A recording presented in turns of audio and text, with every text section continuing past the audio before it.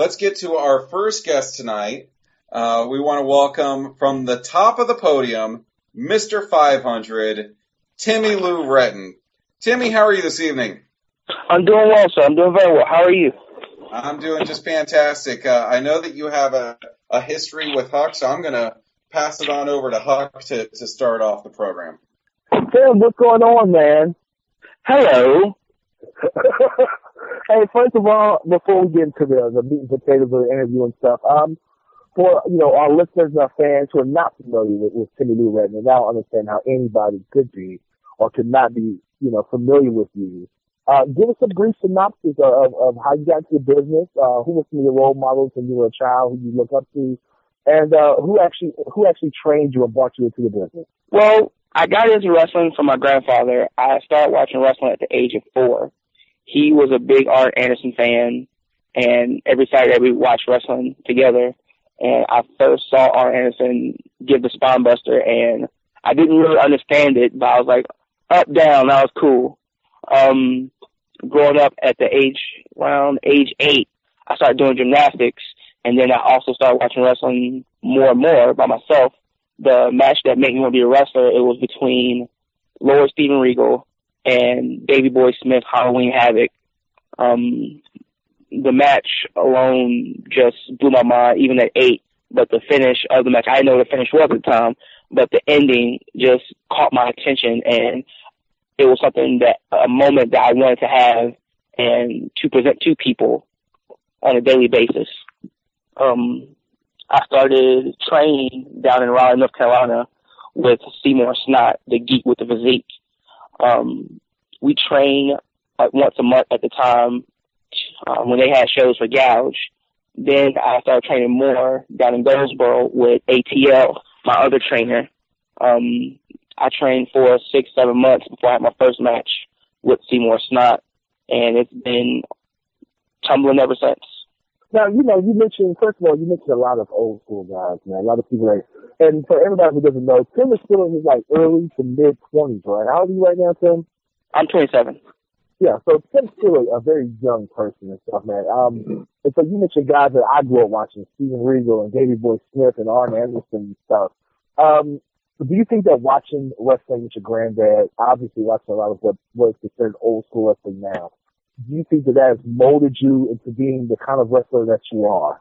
I'd say so. Watching guys like Arn Anderson, Magnum TA, Dusty Rhodes, how they would pick up,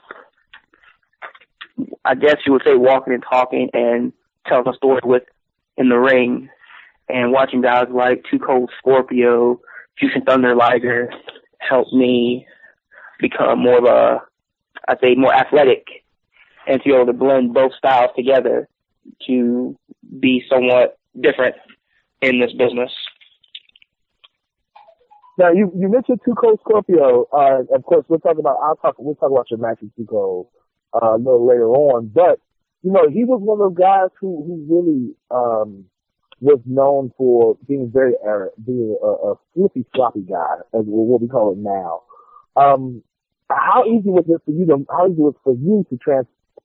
get into wrestling or to use your gymnastics, having a gymnastics background? How easy was it for you to blend gymnastics and professional wrestling? Being able that I was doing gymnastics at 8 and seeing guys coming up around in the mid-90s doing stuff that I did without wrestling before, gymnastic-wise, guys like X-Pac, Jerry Lynn, RVD, Juventud Guerrero. It was and especially Too Cold Scorpio. It was very interesting seeing guys like myself do things that I could do. And I always wanted to display that when I was growing up, wanting to be a wrestler. So I think it's cool to be able to blend both styles of my gymnastics background with wrestling. I'm telling you, at first I saw you, like about a year and a half, almost 2 years ago. One of the things that amazed me about you was your complete and total control of your body and stuff, and the way that even in the middle of a flip or whatever, in the middle of a move and stuff, you were able to twist your body in ways that the normal person can't really do.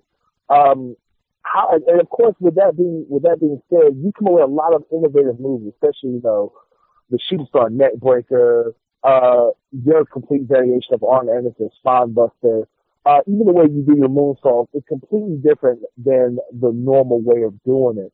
Was that a conscious decision on your part, or was it just something that came natural to you? I say it came natural to me. With wrestling and gymnastics, with the body control and knowing where I am in the air or ground, either war, I could see things and from other people. I would take things from other people, see what I liked, what I didn't like, and try to either blend in both or say for my spine buster, it's just more so twisting to where I can get them up higher because sometimes I can't pick guys up bigger than me. But if I can manipulate them to where they have to get off their feet a little bit, I can twist and turn them to where I need them to be for on my shoulder deal for a spine buster. Moonsault is just more so getting higher up or setting in gymnastics terms, setting to where I can get up higher than most people in moonsaults to where, for if you look at it, it's more slower, but it's higher to where it's more impactful. Now let's get to the meat and potatoes of this whole thing, man, because you're still what we call a greenhorn in this business, man. You've been in the business for what? You've been wrestling for almost 2 years. Am I correct? Yes. Almost 2 years. And the amount of things that you have accomplished in 2 years is mind-boggling. Gouge heavyweight champion for over a year. The championships in West Virginia, championships in Tennessee. You did the Smoky Mountain Cup, which for somebody with your level of experience in the business is almost unheard of. You were slated to be in the Phoenix City Invitational. And then to top it all off, this year you made the PWI 500 at number 500, which in my opinion is outside of the top 100 is the most influential spot on the PWI 500 is number 500. How was it that you accomplished all of this stuff and are able to do all this stuff and is still considered to be one of the most humble, thoughtful, nicest guys to ever be in professional wrestling? Oh, thank you. No, but honestly, sometimes it doesn't feel real to me. It's like at any moment, you know how you have one of those dreams where everything just seems right, and at the last moment you just wake up and everything you dreamed of didn't happen. Like sometimes I feel like that's going to happen. I can just reach the top of the plateau in this wrestling business, and just wake up and I have to go to school or something like that. So I just take every moment and relish it because I'm not forever. I understand that.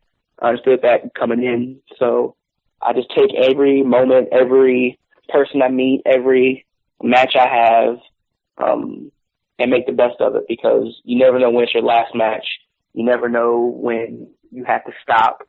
So as much as I've accomplished so far in my career, I still want to have that feeling of training, like my first day of training, having my first match, having my first match out of state, having my first match against a name.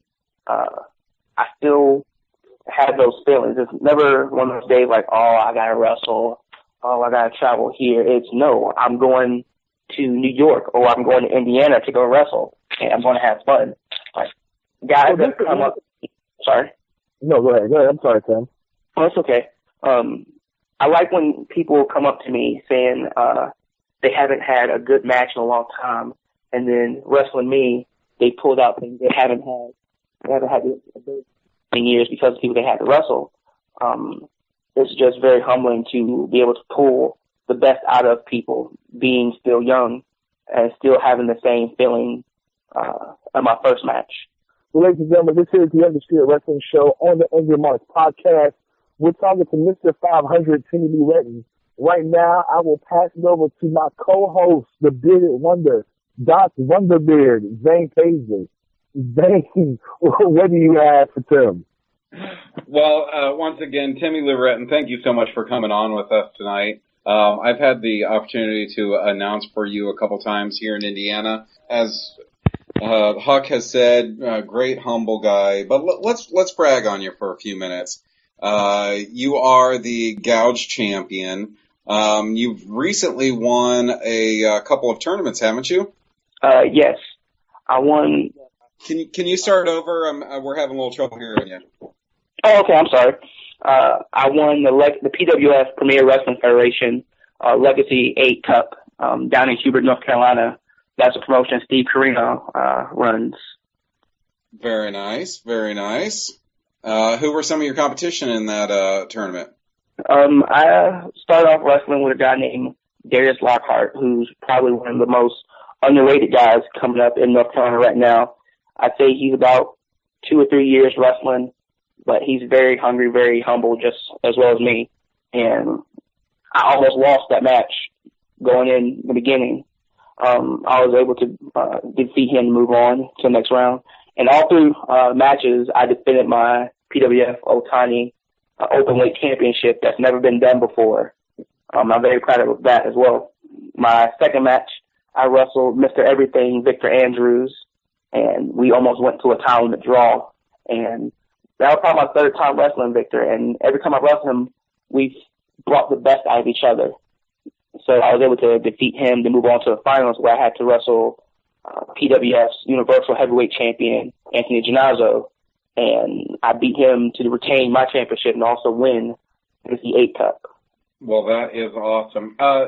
Tell some of our listeners that aren't familiar with Gouge a little bit about Gouge and how much fun it is to work there.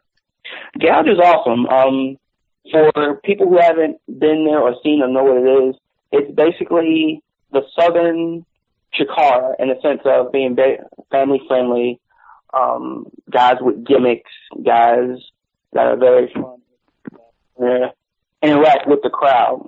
And it's funny because sometimes people, I would say, downplay Gouge because of gimmicks, but the roster that we have for Gouge is amazing. Guys like Jimmy Jack Funk Jr., who studied under George South, guys like Mickey Gambino, who's been wrestling for 13 years. He's wrestled in Japan, and he's wrestling in Hawaii. Guys like Otto Schwanz, he wrestled in WWE, ECW, WWF, well, back then before it became WWE. I would say me. I'm not really I wouldn't put myself in that league yet, but guys that have been places, guys that have wrestled some of the best in the world. My trainer, Seymour Snott, he's wrestled with and trained with guys like John Cena, Christopher Daniels, Frank Kazarian, the great Khali, Bison Smith in California before he moved down to North Carolina. So there's a bunch of guys on that roster that get downplayed because they're gimmicks, but when they go other places, they can wrestle with anybody and have a great match. So if you are in the area, please come and see Gouge Wrestling in Raleigh, North Carolina. And Gouge is an acronym for Gimmicks Only Underground Grappling Entertainment. So it sounds like a lot of fun. You said that if you're in the area to come on by, the next big show is going to be October 22nd, Halloween. And do you know who you're going to be facing that night? I will not be there that night. I will be traveling to AML to be in a triple threat with Sean Denny and White Mike. Well, I want you to put in a word. Our normal co-host, Sign Guy, is really wanting to get into Gouge sometime. He said that he will be a referee, ring announcer, wrestler, ticket taker, hot dog sales, programs, whatever. So if you can put in a word for our buddy Sign Guy, we'd appreciate it. I'll definitely do my best. I don't know how much influence I have being the heavyweight champion right now, but I will definitely do my most. Well, earlier you had mentioned going all around wrestling, New York, Indiana. Who's part of your crew that you go out with? The set person I have right now is international wrestler Big Bang Ryan Nicole. Hey, Ronnie. Right now it's just me and her, but there'd be times where I would ride with Joseph Agal, formerly known as Joseph Black, Will Huckabee, hey Huck, and I'll ride with anybody because that's what wrestling's about. Traveling with people, getting to know their stories, getting to know what they go through for wrestling.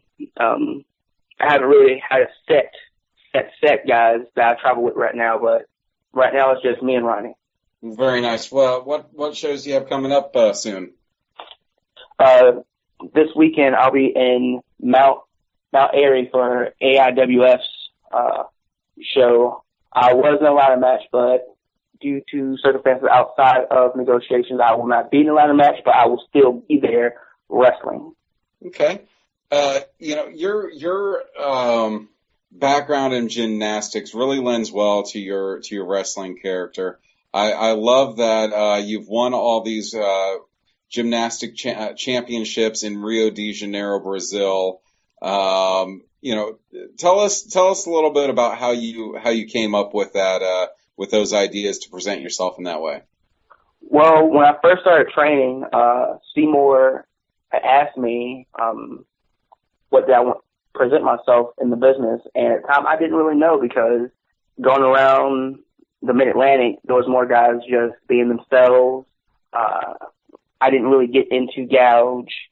I started with gouge, but I didn't really embrace gouge when I first started. I was just still learning who I was as a wrestler, not more so as a gimmick wrestler. I was training one night, and Mickey Gambino, he had showed up to come train, and I was just doing gymnastics in the ring, power tumbling, and he had pitched the idea to Seymour, and Seymour gave me the idea, and I've just been running with it ever since because it's more so still being myself, just in a different avenue where people haven't seen something like that before. I can do things I've been doing since I was 8 and still present it as wrestling, and it grabs people's attention and wants them to see more of me and know how I'm able to do that with wrestling and make it work. So what did you think of the Olympics this past year, specifically the gymnastics competitions? Oh, I thought it was amazing. The girls did amazing this year. The guys did great. It was very representative of the U.S., and I'm proud of everybody all around. Excellent. Now, I know at Intense Championship Wrestling in Marion, Indiana, I've seen you work with the Great Cheyenne, and what are your thoughts about when the promoter asks you to work with a woman doing an intergender match? I have no problem with it. Wrestling is wrestling. I treat everyone equally, male, female, monkey, horse, anybody, because we get in the ring, we do the exact same thing. We can get hurt equally. We take the same risks. So I believe every person deserves that amount of respect, as long as you're trained. When the promoter said I was wrestling Great Cheyenne, I was thrilled because I know wrestling with Lonnie, and she would tell me stories of how amazing Great Cheyenne was in the ring. I knew it'd be a great contest, and I'm very proud of our match.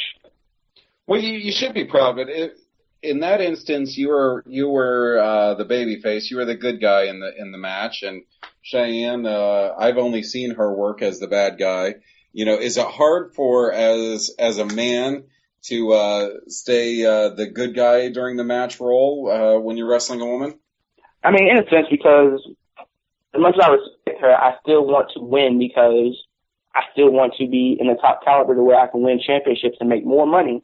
But it presents itself because, given today's age, there's still people who will wag their finger at intergender matches, and I don't want to come across as a woman beater, if I guess you would say. But at the end of the day, I'm still trying to win, so I try my best to wrestle her, not so much hit her. Yeah, this was a couple months ago, but I remember the match, and you did a great job of trying to be the gentleman until she basically made you fight her and not just be a wrestling match. I thought you did a great job, so that's one of the reasons why I brought it up tonight.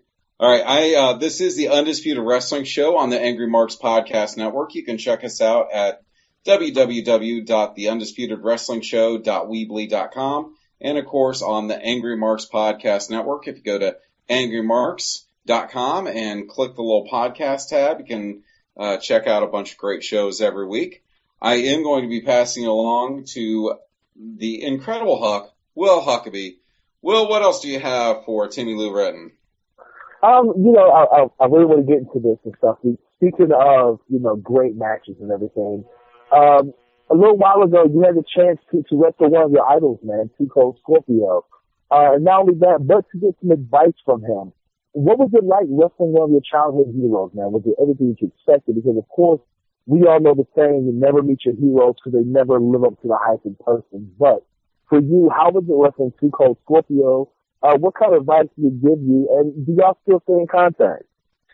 Well, first meeting him, I was able to induct him into the High Volume Pro Wrestling Hall of Fame down in Kinston, North Carolina. I drove him around. I picked his brain for hours. He was everything I hoped for plus more with information, telling me stories about guys in WCW, how he wrestled in Japan, wrestling in Germany, and just being someone that looks like me and represents me, because besides being an African-American wrestler, he was a guy that, for his size, he's so ahead in his time. And still he's 50. He's 50. I need you guys to understand when I say that. He is 50. And still doing the things that he was doing back in his, I guess, heyday, people would say, is amazing. When I got the news I was wrestling him, I was amazed. I was shocked. But I wasn't scared. Guys were asking me, are you nervous? No, I'm not nervous. As time went closer to the match, I was getting a little nervous. He got someone, he's going to hit you real hard. I mean, I understand that. I didn't understand how hard it was going to hit me until the match started. I would say the first 7 minutes of the match, it was just nerves, hands shaking, getting a feel out for each other. And I was nervous wrecked until he punched me in the mouth. Then after that, it was just balls to the wall, an entire match. And the next night, I felt like I got in a car accident because everything on me was sore. My neck, my head, my legs, my chest, everything was sore. But it was one of those good pains. Like, you gave everything in that match. He was just telling about how stuff like that happens every time in Japan. Like, he told me, I'm going to wrestle you like we're in Japan, because he knows one of my goals is to wrestle in Japan one day. And it was strong style the entire time. And he hit me. I hit my hardest. And he just looked at me like I need to hit harder. And I'm not saying I'm scared, but it's just one of those things where, all right, I got to throw everything in that one elbow or that one punch or that one kick. And towards the end, the more I hit him, the more he was smiling. And the more he was smiling, the more I felt like I was going to die that night. But after the match, shook my hand, gave me a hug, and he said, you are well on your way to being in Japan. We still talk every once in a while when he's back in the States, because he wrestles a lot around the world and normally in Canada. But every time I get a chance to talk to him or ask him to watch one of my matches for critiques, just see how he's doing, how's his family, he'll ask me the same. But it was very humbling, very out-of-body experience. Besides Too Cold Scorpio, man, this is a list of people off the top of my head that I can think of that you've wrestled. Besides Too Cold Scorpio, you got Joe Forgal. You and Joe always tear it up. T.W. Anderson, Jason Kincaid, Chase Owens, Jax Dane. Am I forgetting anybody? I mean, you basically wrestled such a wide range of talent, and have been able to hold your own when it comes to wrestling. Last week we had the great Cheyenne and the great Malachi on the show, and Malachi made a comment about you, saying that he was amazed that a guy your size could move the way you move and is as agile as you are. With all the list of guys that you've wrestled with, you've shared the ring with so far, is there anybody on the indies right now? We're not going to talk about WWE or TNA or Japan or anything, or ROH. Is there anybody that's working the indies right now that you would love to step in the ring with? There's a few. I don't really have a list like most guys do. It's just because I want to wrestle everybody. That's how you get better. You wrestle the best to become better. You wrestle the not so good to learn from mistakes to be better. So I don't really have a list. But if I had to choose anybody, I would choose Tommy End. You would choose who? Tommy End. Why is that? I feel like with my style, it'd be so different from his, because he's more smash mouth. I'm more of showmanship. I can still get down and dirty if I need to. I feel like it'd be a good contrast of wrestling styles. Now, Zane, before I say my next thing or ask my next question, I've got to tell you, if you follow, you follow Tim on social media, you're friends with him on Facebook or whatever, Tim is always on Facebook talking about going to training. He's always inviting guys to come and train with him, to come, work out and stuff in the ring and everything. Which for a guy, his amount of business, his amount of time in the business is very rare for somebody to say, hey, look, it's Tuesday. We're going to be in the ring. If anybody wants to show up. You know what I'm saying? For you, Tim, how do you, working your regular shoot job, and I'm not going to say it out here. If you want to tell everybody what you do for a living, you can. But daily life, talk to promoters, setting up bookings and everything. How do you find the time to go to the gym, to go to training, and to put in the quality amount of time that you need in each to consistently get better?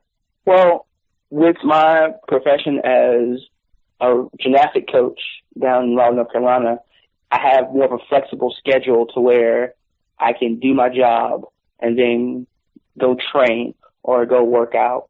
I know guys that go to school, they work 9 to 5, they have kids, and they'll still find some time to do some training. Even if it's not a lot, it's still something to where they're progressing conditioning-wise to stay in shape and be better. There's just more guys that I know near me that have more free time that would rather play video games, that would rather go out and have social lives. And I'm not knocking any of that whatsoever. But if you tell me, and if we're talking and you're saying, oh, I want to do this, I want to do that, and I'm asking, what are you doing to obtain that goal or that dream, and there's no effort behind it, I can't really take your goals seriously, because there's a bunch of guys that I know that I first started with, they're not wrestling anymore, and they're messaging me every so often and say, oh, hey, I can't wait to get back in it. I can't wait to come out and hang out with you to wrestle some more. But the next week or the time I'm offering, hey, I got seats, that's one of the drives that we go to shows. Even if you're not on the show, you can still network. And sometimes you never know, a guy might not show up. I'll get excuse after excuse after excuse to a point where I just said, okay, I'm done. When Ronnie had left to go to Japan and wrestle, I had 3 seats available for those 6 months. I can, on one hand, I can tell you how many guys offered to come with me or drive with me or meet with me to go to shows. And it got to a point where I was like, okay, I'll drive myself. And I hate to cut you off, because I was going to say, you talk about doing the drives and stuff, and me and you are both members of the Brutal Bob's Doing the Drives Club. For guys like us, it's not just a hashtag. It's what we live and breathe. It's, hey, yo, I'm going to get in the car and I'm going to these shows. And I remember when I first met you and stuff, and the advice. Do you remember the advice I first gave you the first time I met you? Yes. Please tell the world the advice I gave you. Zane, you're going to love this. All right. Basically, when you met me and I was asking you how could I get better, you was telling me I have to put in the work, meaning I have to go to shows, sometimes not getting nothing, sometimes just getting a handshake. But doing that in the long run will help me much more than not going to shows, not going. I would go to shows knowing that I wasn't booked. I would go just to go help, just to go to the promoter. Hey, I'm Tim. I'm here. I have my gear. If you need anything, running gear to the back, ringing the bell, being a referee, I'm here if you need me. And I can't tell you how many bookings I got off from doing that. It's just putting in the work. putting in the work and just going no matter what, because at the end of the day, if it's your dream, you'll do whatever it takes to obtain it. Exactly. And you taking the motto of doing the drives and going out there and getting your name out there, especially, you know, when you're still very green in this business, it's about getting exposure and getting ring time and stuff. You've taken that and took it to an entirely different level.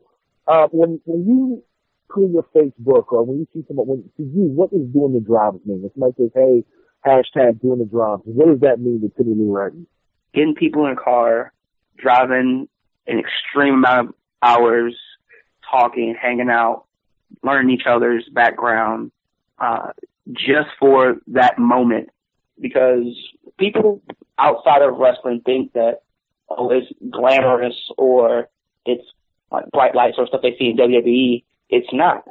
It's hard. It's extremely hard, especially the goals that you want to attain. It's really hard trying to reach those goals because sometimes either bookers won't book you, shows cancel, then you have to try to hustle to get another show. Your car can break down. I remember driving back from a show with me and Ronnie, and there was so many tolls. We were coming from New York. I used all the pay I had from that show just to get out of New York. Then we had one more toll, and then we were home. We had to literally pull on the side of the road, look for change in the floorboard just to get enough money to get past that toll. But from that show, I had several more shows lined up. It's a sacrifice, but if you're willing to sacrifice everything for it, there's a payout from it. It may not be the amount you want, but it can also lead to different things, opportunities, matches, venues, championship experiences, stuff like that. So doing the drive for me is sacrificing everything for that one moment. All right, so one more question before I pass it back to Zane. Do you mind being labeled as a flippy guy? As a what? Do you mind being labeled as a flippy guy? And what do you have to say to your detractors who think that you have attained too much too soon? I guess you could say I'm a flippy guy, given that my gimmick is I do flips. I don't feel like I've gotten things too soon because I've seen guys with less have more of an ego than a guy that's been world champion 5 times. I feel that opportunities that I've gotten have become because of risks I've taken, sacrifices that I've given up. Because as much as I've lost, I've gained as well. I've lost friends, I've lost moments, times, memories, family members that don't talk anymore because I've missed things because of wrestling. But like I quote this a lot, and I feel like it's the epitome of me in wrestling. It's like my life is based off sacrifices because I've given almost everything to this business right now, and only in 2 years. Like, just imagine what I'm willing to do now that I'm getting more exposure for my sacrifices. I'll do as much as I can, as long as I can for the business. So for my detractors, come watch me wrestle. Come to a show. If anything you heard bad, that's wrong. Just give Elegance a chance. Well, Tim, look, man, it's been great talking to you. I'm going to pass it back to Zane, because I know Zane has a couple last questions for you and stuff. I know our time with you is running short, but I'm definitely going to see you in the next upcoming weeks and stuff, man. I can't wait to hang out and chill together, get somebody to double drop kick gimmick. You know what I'm talking about.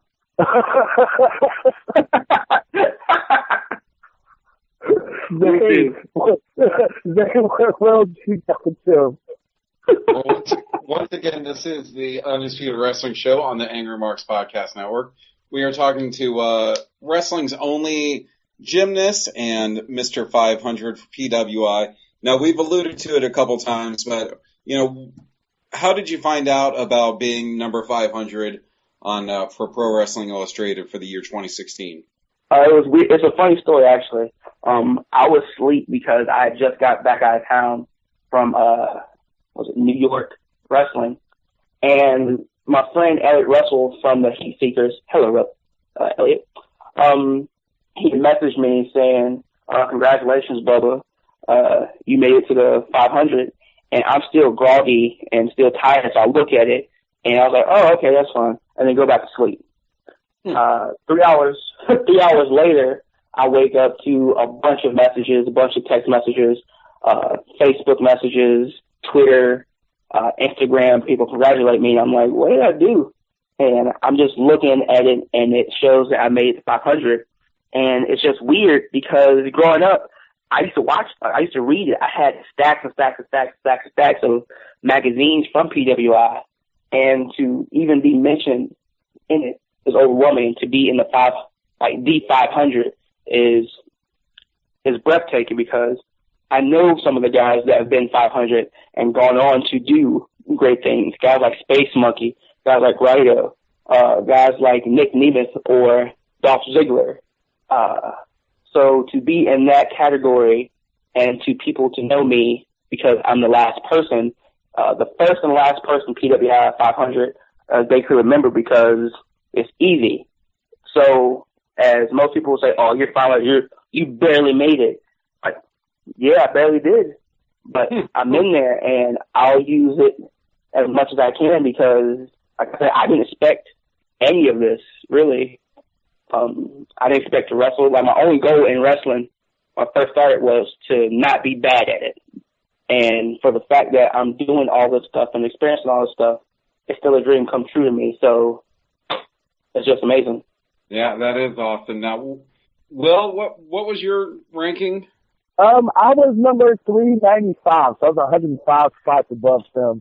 And then Joe was like 388, I think. All right. But as we just demonstrated, I knew that you were 500. I knew that Will was in the 300s, but I couldn't remember the exact number. So maybe it's better than 500. Now, Timmy, was I the first one that was able to announce you as Mr. 500? Yes, sir, you were. Awesome. So when you're a big-time star in the WWE, you'll remember me and get me free tickets, right? I don't. Hopefully, I'll be lucky to get tickets myself. So if I can get one, I'll be sure to put a name in for you. Okay, awesome. Will had mentioned your social media earlier. Can you give us what all you're on and what your handle is? Yes. My Facebook page, I have a fan page, Timmy Lou Retton. I have a Twitter account at Timmy Lou Retton. And I also have an Instagram at, you guessed it, Timmy Lou Retton. For bookers, promoters that want to book me for the shows, it's fcgm.1988@gmail.com. I have t-shirts on prowrestling.com.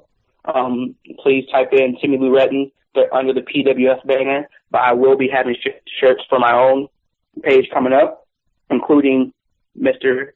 500. I have more shirts called the Tumbling Dead shirt that are very popular. I'm hoping to get some more pushed out soon. Anytime you want to come see me, please, or see my matches, they're on YouTube, and which is cool in itself because I never expect people wanting to watch me wrestle. But yeah, thank you guys for having me so much. I had a fun time. Well, before we let you go, is there anything that you need to say to your fans listening? Thank you guys. First and foremost, I never expected to have fans. So thank you guys that are interested in me. For my family, thank you for supporting me for day one. Thank you to my sister Tiffany for letting me be my test dummy growing up. Thank you to my cousins, my mom, my first real supporter, my friends that have sacrificed and understood me not coming to their big events because of my shows, promoters that have given me chances, basing solely off of first my trainer, Seymour. Thank you so much for taking a chance on me when guys that told me I wouldn't make anything out of myself in this business. Thank you, Will, for the advice. Thank you, Joseph Agal, for putting me under his wing and taking me to shows and helping me. Thank you, Alton, for helping me present myself for wrestling. Thank you to the vets that help me, that critiques my matches and tell me the brutal truth that I need to hear to be better. Just thank you, everybody. Thank you, everybody in wrestling, outside of wrestling. Thank you, Brutal Bob Evans, for testing me and making me become a complete wrestler, even though I'm not complete yet. I'm trying my best to be one. That's all. Thank you. Well, thank you, Timmy Lou Retton. We appreciate you coming on.